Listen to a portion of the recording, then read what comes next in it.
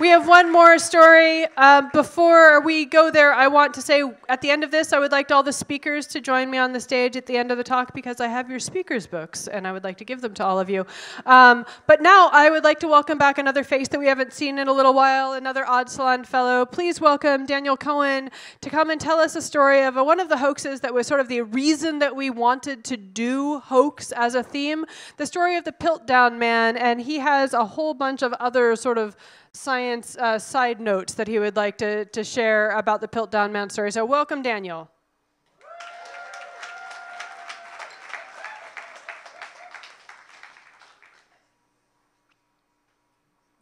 So I want to start by confessing that I thought I knew the Pildown story well enough to very quickly summarize it to everybody.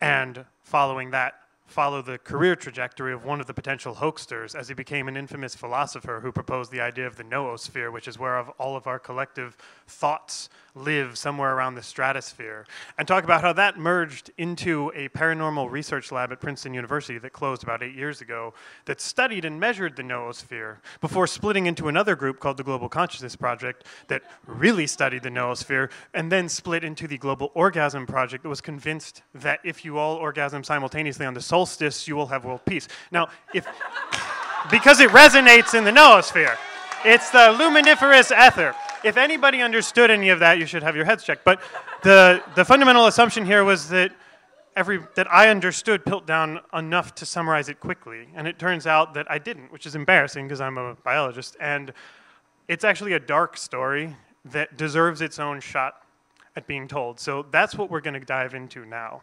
You can ask me about the other stuff later. So please put yourselves back in a world where nationalism is on the rise, World War I is just around the corner, and this bad boy has just been ripped from the earth in Heidelberg, Germany. That's right, ladies and gentlemen, it's 1907, and that is the jawbone of Homo heidelbergensis, or Heidelberg man, which is considered to have been an organism that lived about 200,000 to 700,000 years ago and was the branch point between Neanderthals and Homo sapiens. It's a big scientific discovery, but for our particular story, it's also a big social phenomenon. Because again, nationalism's on the rise, and you can suddenly reach into the earth and pull your roots out. You can link your culture back to something that lived 200,000 years or more ago. And when you're trying to define national identity, that's a big deal. And who got this? The Germans. That's the backdrop against which our story unfolds. So I want to introduce you to the hoaxster now. We know who it is. His name was Charles Dawson. He was a lawyer, an amateur archaeologist. And we think we know how he did things. A lot of this is narrative. A lot of it is intelligent speculation, so bear that in mind with the rest of the story. But here we go. We know that he was seeking fortune and glory, as most of us do, and that he'd written about it extensively, lamenting how he'd never had the big find. We also think that he read the signs correctly and realized that Britain needed its paleoanthropological success. It had to one-up Germany. It was the right time. And so, as far as we understand, he took a very, very old human skull that happened to be very thick, and he took an orangutan skull, and he colored them using iron and chromic acid to produce that nice red-brown color on the surface of a fossil. He artfully shattered them, taking care to strategically crack certain things that would obscure easy identification later on. He filed the teeth down and used dental putty to reaffix them to make it look more like a human wear pattern and human dentition. And he scattered these along with other fossilized remains and flint tools in the Piltdown gravel beds. Now, these notorious and nefarious deeds complete, the hoax begins in earnest. So he connects with a friend who is a curator at the National Museum, and he tells him the following story. Essentially, a gravel worker has been digging in Piltdown and has uncovered a large brown object that he naturally assumes is a coconut, because when one is in England, this is the most obvious thing to exhume. And maybe it was a fossilized coconut, but that's... So, and what does one do when one finds a coconut in England? One smashes it. And apparently a fragment of this erstwhile coconut wound up in the hands of Dawson, who was convinced it was a human skull fragment, and he sends it on to his friend. And his friend is Arthur Smith Woodward, the curator of the National Museum and prominent ichthyologist. Now, for those of you who don't know, an ichthyologist is a fish expert. But let's put that aside for the moment. Woodward correctly assumed that if this were real, this would be the breakthrough that Britain needed to put them on the paleoanthropology map. So he says, yes, we have to go after this, but don't tell anybody else till we have all the evidence ahead in front of us. And Dawson mysteriously says, okay, but I'm going to bring my assistant along. And his assistant is none other than Father Pierre Teilhard de Chardin, who some of you may know, some of you may not know. He is the father of the noosphere theory, and he is who we were originally going to talk about, and he deserves his own talk. And he was very likely in on the hoax. But moving on, these three gentlemen move to Piltdown site and begin the excavation, and you see Woodward and Dawson here busily digging. And over the next year, in 1912, they uncover the following trove. These fragments of human skull up here, the mandible of the orangutan here with a detached incisor, and then assorted other real fossils and flint tools. Now from this, Woodward begins his reconstruction of what he thinks the skull of this organism actually looked like. And he arrives at the following conclusion, and I'm calling this the big-brained ape model. So what you can see is that it has the classic simian or ape elongated jaw, which butts out here, resulting in the sloped face, which is characteristic of an ape. But it also has the large brain case of a human or a hominid. And this fit in with the hypotheses at the time that because what makes us human is our intelligence and what makes us intelligent is our brain size, therefore brains must have evolved first. And so people thought this made sense. And this was presented in 1912 and 1913 to the Geological Society. And they concluded that yes, this was a new species. This was in fact Eoanthropus dawsoni. Yeah, getting a fake species named after yourself is a big accomplishment. And this was Dawson's Dawn Man. It was a big deal. The paper came out and it took the world by storm. It took the British scientific community by storm. There was a lot of excitement. But within months of it being published, the actual anatomists who study people took a look at this. And many of them, especially three prominent ones, all came to the same conclusion, and I've quoted just one of them here, that a single individual cannot be supposed to have carried this jaw and skull. Now, they didn't accuse anybody of any foul play. They honestly just thought that it was a case of bad taxidermy. Because that happened all the time. You find a couple creatures who die next to each other. You don't know who's who, and you stick them together in a funny way. It's classic in paleontology. And this, by the way, looks nothing like Harvey, right? Bad taxidermy. But what they were basically saying was there's no proof from the data you have that this skull belongs to this jaw, and the whole argument hinges on the hinge. That was a bad pun. So it's called the articular or occipital condyle, and the condyles are circled in red there. That's where the jaw meets the skull. That's the pivot point. The muscle attachments move across that. It tells you a lot about the biomechanics of the jaw, how it was used, what the face looks like, and that we think Dawson deliberately cracked to create this conundrum.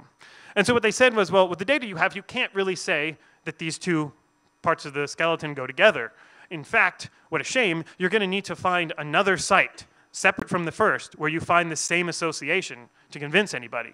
Now Dawson says, and comes back very shortly after with a molar and some skull fragments that he presents to Woodward. And when he's asked where the site is, he's very vague. He says about 3 kilometers away from Piltdown 1. And Woodward's like, okay. He goes back to the Geological Society and he presents this molar and this skull fragment and says, boom, look, consistency. And the critics are like, well, okay, maybe we were wrong. They still have their doubts, but they can't say anything because nobody's really thinking this is forgery or nobody's willing to say it yet. And so very much rejoicing occurred after this. This is called the Piltdown Gang. It's a famous painting from 1915 depicting most of the major personalities involved in propagating and promoting Piltdown. And we see on the wall, they were so proud of this accomplishment that they included a portrait of Darwin. Yes, the irony should not escape anybody. And they took this and ran with it. You have New York Times headlines reading things like, Piltdown Man was the first human. You have the head of the American Museum of Natural History at this time, who was Henry Osborne, stating the Dawn Man theory, saying that the aristocracy of man traces back to Piltdown, not directly to an ape. This was a big deal. You could claim that this is the proto-human, and he came from England. Now, at the same time, the dualists were the people who said there were 2 different specimens involved in this hoax, right? The human skull and the ape jaw. They said, let's show this to the great-granddaddy of paleoanatomists, who was Franz Weidenreich. And his conclusion was very much negative. Yes, indeed. He said this is not a fossil. It should be erased. It's bullshit. He actually is the first to say that it was an orangutan jaw and a human skull, and he did this entirely from the cast of the specimen, because he didn't see the real specimen. He was a badass. And when someone like him says something like this, you should listen. But what was the response? Well, yes, the response very much was, oh, it's not bad taxidermy. It's real. And we were, you know, there's all sorts of stuff in the fossil record that doesn't make any sense. And they just kept on pushing this until everything fell apart. And we hit 1953. And this is the headline then. And it's all due to a new fellow named Kenneth Oakley, who joins the Natural History Museum in England and introduces a more transparent policy of access to specimens. Because previously, most of the anatomists have been looking at casts of Piltdown. So Oakley and his crew look at the actual bones. And Oakley is an expert at fluorine dating, where you look at the level of absorbed fluorine in fossils to tell something about the age range. And it turns out Woodward was also an expert at this, and he had used it previously to uncover another hoax, but he'd never chosen to use it on these specimens. But Oakley did it properly and found that, first, the bones were too young. They'd been claiming that Eoanthropus dawsoni was older than Homo heidelbergensis, right, to get one up on the Germans. But now it turned out it was significantly younger. Moreover, they weren't even internally consistent. The skull and the jaw didn't match in ages. He found file marks all over the teeth that had been noted earlier and just sort of ignored, indicating that someone had filed them down. He also came to the same conclusion again, bad taxidermy. And what happened after this was that the whole case for Piltdown collapsed. And it was a disaster. Many people's careers had been ruined by this. Piltdown had been used as an argument in the Scopes monkey trial. Creationists still use Piltdown as a reason to doubt science today, even though science corrected itself. It had a lot of negative repercussions, and there was a lot of embarrassment. But the real question was, how did this happen? Because there was terrible fallout in the community, other than Darwin, who probably enjoyed it. But the real question was, what? Right? Science? I don't know. How did this happen? This is the longest known running hoax in the history of science, 41 years. If it had hit 42, it would have been really special. But why? So Kenneth Oakley very tactfully says in the end of the paper that reveals the hoax, and he's the first to use the word hoax, he says that don't be so ashamed of yourselves for being taken in by this hoax, because it was really well executed. And it was one of the most insidious and perfidious deeds in paleoanthropological history. But if you actually look at the hoax itself and the artifacts, you should be pretty damn ashamed of yourselves, because there are file marks all over the teeth. The anatomists figured it out within months that it was a hoax. It isn't that it was such a technologically proficient hoax that allowed it to persist. It's what we've been seeing all night. It's that people wanted something else and they expected something else, and that's exactly what they got. Now, Stephen Jay Gould has written extensively, or wrote extensively, on Piltdown, and he explains that it's a very human problem that led to this. And he expresses it as a combination of hope, desire, and prejudice. So if we look at those in turn, we get the following. First, again, this was a time of very pronounced nationalism. And Woodward died before finding out that everything was a hoax, which is good or bad depending on how you look at it, but his posthumously published book was called The Earliest Englishman. That should give you a sense, again, of the national pride involved with this discovery. So people were dead set on seeing this as getting one up on the Germans, as proving their roots. There was a lot of emotion involved with this. Second, there was a fundamental lack of transparency. Again, most of the anatomists had to do their analyses with casts, not actually looking at the real fossils themselves. And they didn't look too closely anyway, because a lot of people saw what they expected to see. And so this, again, is one of the places where we start to get some of the transparency that we're constantly advocating for in modern science, and the access to specimens, data, et cetera. And lastly, and most insidiously, was that idea that what makes us human is our intelligence. What makes us intelligence is our large brain size. Therefore, brain should come first. Dawson gave them exactly what they expected to see, the big-brained ape. But shortly after that, all manner of specimens were uncovered that reveal the exact opposite trend and were internally consistent with each other, just not with Piltdown. For instance, Tongchild, discovered in South Africa. And these all showed that the jaw developed first to account for changes in diet before we really acquired the larger brains. And it was actually not as dissonant as you would think, that there were contradictory specimens. Because, and this is the insidious part of it, those contradictory specimens came from ethnic places, like South Africa. And as we all know, in ethnic places, the cultures are less advanced.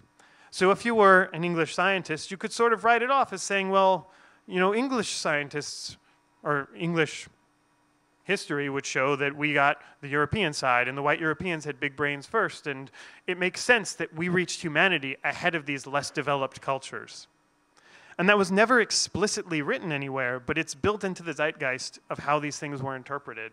And it's a mindset that's unfortunately still around today in various dark corners, and it's something we're constantly looking out for. But when you take these things together, you get the perfect storm for why Piltdown was so successful.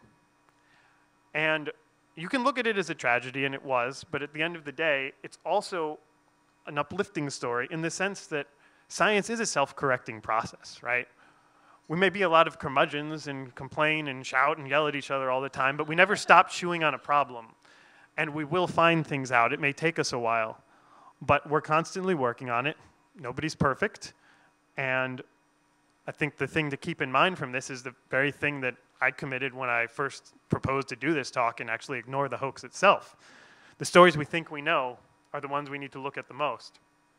So let's raise our glasses to those unexamined stories and to better taxidermy.